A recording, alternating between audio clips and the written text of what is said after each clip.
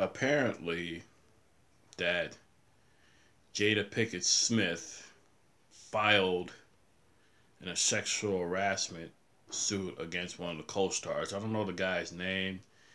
He played one of the older people.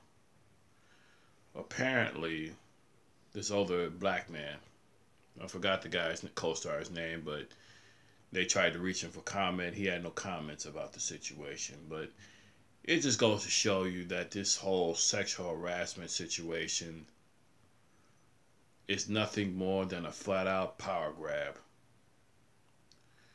And I'm not going to provide links to this, but for you brothers out there that want to pump and dump,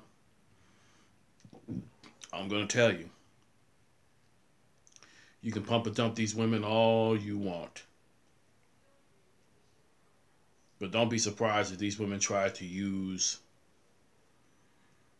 this sexual harassment against you. Now, my question to Jada Pickett Smith is, why did you wait decades to now make an allegation that you've been sexually harassed when you have benefited over decades in Hollywood?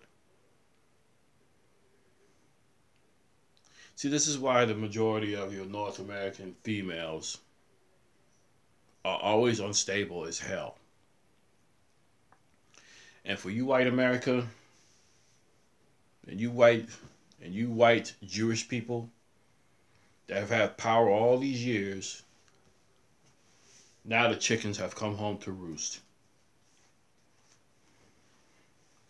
And plus there was a situation where a